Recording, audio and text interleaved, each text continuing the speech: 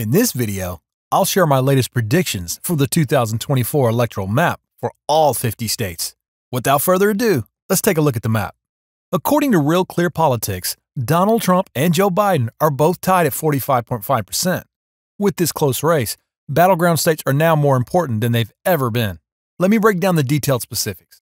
First, I'm going to identify the solid states firmly in Biden or Trump's camp with margins of 12 points or more. Biden, being the current president, has a secure hold on Oregon, Washington, California, Vermont, New York, Hawaii, Connecticut, Delaware, Maryland, Washington, D.C., Massachusetts, and Rhode Island, totaling 147 electoral votes.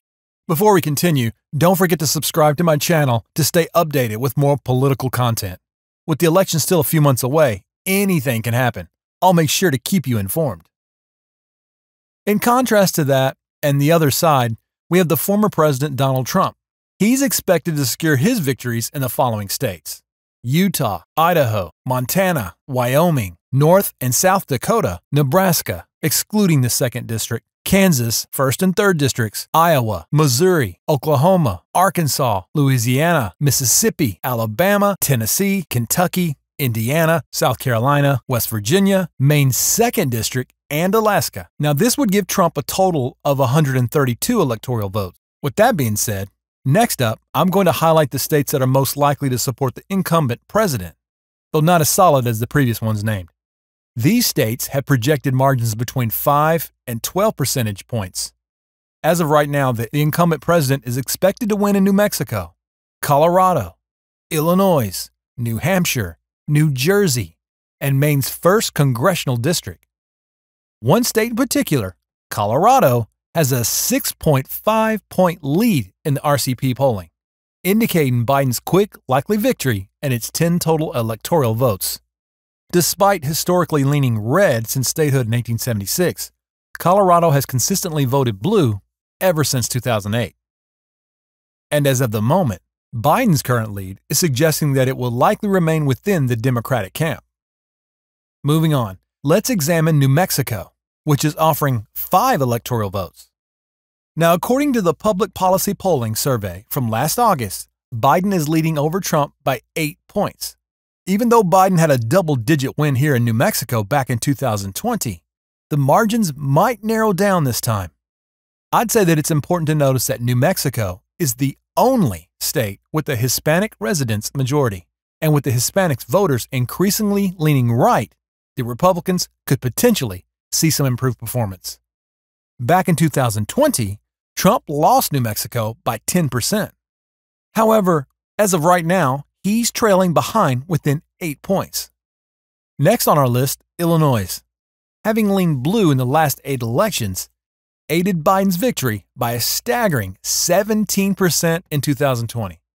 With that being said, it's very likely that Illinois' 19 total electoral votes will go towards Biden, based on the recent historical trends.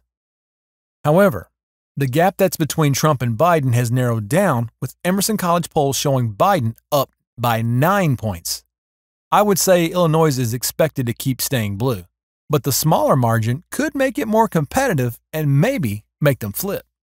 New Hampshire, although reliably blue with the presidential races, frequently elects Republican senators and governors. This trend may not significantly impact the presidential vote, but it's still noteworthy. In New Jersey, recent polls show Biden with a 7-point lead. However, keep in mind that the bribery scandal involving Bob Menendez could potentially affect the Democratic chances. While Biden is still expected to win here, the race might be closer than before. Let's move on to a state that has somewhat unique electoral votes. Maine. Very similar to Nebraska's system, Maine has 2 districts that are able to award their votes independently, as well as 2 statewide votes for the popular vote winner. Biden managed to win Maine overall back in 2020. Currently, according to Pan Atlantic Research, Biden leads Maine's 1st congressional district by 8 points. Despite this, he's facing challenges within the 2nd congressional district. Despite this, I'd say that Biden is very likely to secure at least 1 electoral vote from Maine, granting him a total of 200 electoral votes. All right, now I'll break down the states where Trump is heavily expected to win: Texas, Florida, and Ohio. Starting with Texas, which is the second largest state with 40 total electoral votes. According to RCP polling data, Texas currently shows Trump leading by 8.8%. If we go back in 2020, Trump managed to win Texas by mere 5.6 points, which was the narrowest Republican victory there ever since 1996. However, despite this, Republicans have generally outperformed the Democrats by give or take 10 points since 2012. Additionally, Trump and the Republicans have gained significant support among the Hispanic voters residing in Texas, especially in the Rio Grande Valley. This has, of course, dampened Democratic hopes of turning Texas blue in the near future. Moving on, Ohio also seems to be leaning towards Trump. A recent RCP poll showed him being ahead by 10 points. Even though Ohio has historically voted blue before, Barack Obama won in 2008 and 2012. Biden was yet unable to do so in 2020. With Trump's current lead, I would say that it's likely that Ohio's 17 electoral votes will go towards him. Lastly, Florida. With its staggering 30 total electoral votes, it's actually less contested this time around. The latest RCP poll shows us that Trump is leading ahead by 9.5 points. Of course, given the significant lead, I would firmly say that Florida's electoral votes are making their way to go towards Trump. Now, with these states included, Trump's total rise up to 219 electoral votes, an increase of 87 votes. I will now continue to highlight the states that are leaning towards the incumbent president, Joe Biden, with margins of 1 to 5% points. First off, Virginia. Offering 13 electoral votes remains as a critical and necessary battleground to keep eyes on. The gap between the candidates is much thinner than they were back in 2020. Biden is currently leading over Trump by 4.3 points, according to the RCP. This would mark a 5.7 decrease from the previous election, which I view as a potential shift in voter sentiment. Virginia's status as a battleground identifies their actual importance. Now that significant electoral votes are on the stakes, Virginia could actually play a very decisive role in determining the election outcome for either of our candidates. Right now, Minnesota has one of the most enduring blue streaks in the entire nation, falling slightly behind Washington, D.C. According to the latest RCP polls, Joe Biden holds a narrow lead over Trump by just 2.3 points. This small margin could shift if Trump can appeal to the 20% of voters expected to support a third-party candidate. Minnesota has a strong Democratic history, so one might anticipate a larger lead for Biden. Although Biden is favored to win Minnesota, there's a speculation that Trump could challenge this blue stronghold. Therefore, while Minnesota leans towards Biden, Trump still has an opportunity to influence the voters.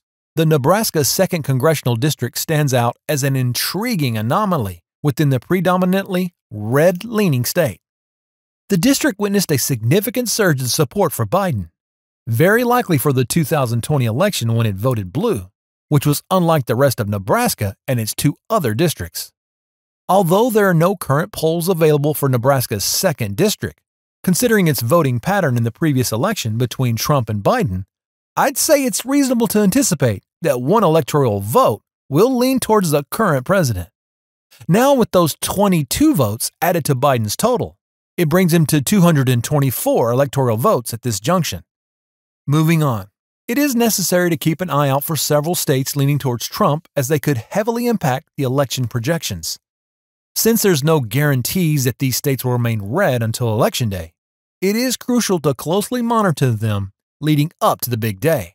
Now, that being said, let's explore some battleground highlights, with the first one being on my list, Nevada. Despite Nevada's tendency to vote for blue, it is still not considered a safe state for Biden due to its highly diverse voter base, many of whom lean towards the red. As of now, Trump leads in the state according to RCP polls, with a 3.2-point margin over the incumbent president, averaging 47.5% of the vote compared to Biden's 44.3%.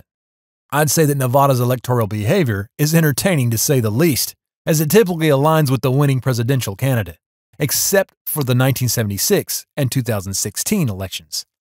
That being said, I think Nevada is a state to closely monitor, with its current lean towards red is already being notable. Arizona also needs some attention.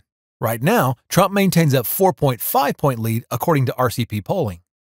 He previously won Arizona back in the 2016 election when he surprised Hillary Clinton by a margin of 4.1%. However, the state's voting tendencies shifted in the 2020 election, which resulted in a close race where Joe Biden barely won by merely 0.3% of the vote. Despite Arizona's consistent red voting history in presidential elections, with 2020 being a significant minor exception, I wouldn't be surprised if Arizona flipped again. As of the moment, Arizona is leaning towards the Trump camp, but a flip towards the end wouldn't be too shocking. Georgia, with 16 electoral votes, is pivotal. Trump currently leads Biden by 3.8 points in RCP polling, a contrast to Biden's narrow 2020 win. Historically, Republican since 1996, but Biden's 2020 victory was an exception. Recent polls favor Trump, indicating a probable red victory unless Biden can sway voters again. Now let's turn our attention to North Carolina, a state similar to Florida in many ways. While the 2020 race was extremely close, the upcoming 2024 election might not be as tight. Recent RCP polling shows Trump leading by 4 points. However, North Carolina remains highly competitive and could potentially switch sides, considering its voting behavior in 2020. Trump won North Carolina by nearly 1.5 points in the last election, indicating a possibility of a similar outcome in 2024. Although it currently leans red, like other states, a last-minute flip wouldn't be surprising. Looking at Michigan, RCP averages show Trump leading by 2.8%. Biden won here in 2020, despite current favorability towards Trump. Some demographics show declining support, possibly affecting the outcome closer to Election Day. Although Michigan historically leans blue, Trump currently leads. It's projected that these 15 electoral votes will go to Trump. According to Pan Atlantic research polls, Maine has shifted its support to Trump, who leads by 6 points. Despite Biden's previous win, Maine's 2nd congressional district now leans red, impacting the statewide vote. As it stands, I anticipate Maine's 2 statewide electoral votes will go to Trump, adding 29 points to his total, bringing him to 285 electoral votes. Turning our attention to crucial states pivotal for Biden's team, Pennsylvania stands out with 19 electoral votes. In the last election, Pennsylvania favored Biden.